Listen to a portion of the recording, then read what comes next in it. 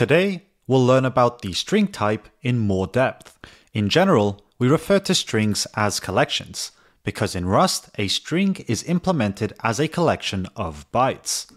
In other languages, like Python, we usually think of a string as a collection of characters, which is still a collection and can be treated as such. In the next couple of videos, we'll talk about the operations that every collection type has, such as creating, updating, and reading.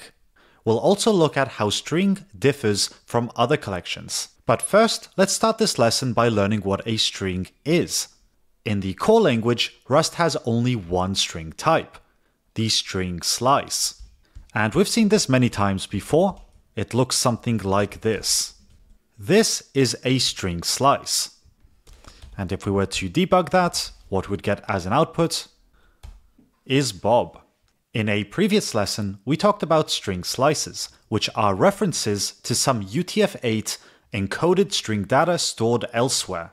For example, string literals are stored directly in the program's binary and are therefore string slices. The string type, which is provided by Rust's standard library rather than built into the core language, is a growable, mutable, owned UTF-8 encoded string type.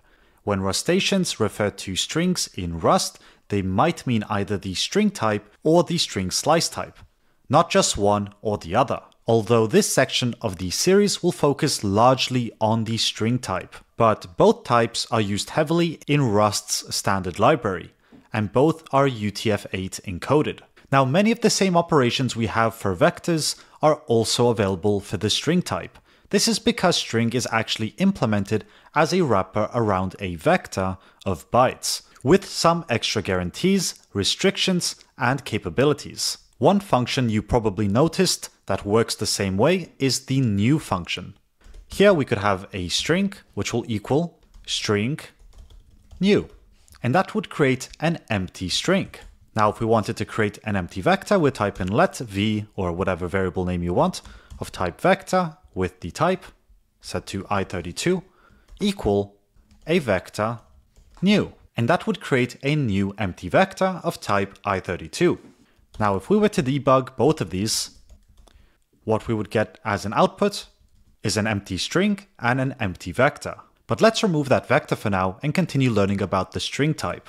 This line creates a new empty string into which we can load data later. Often, we'll have an initial value for our string that we want to use. For example, we might have some text of type string, and that can equal hello Bob.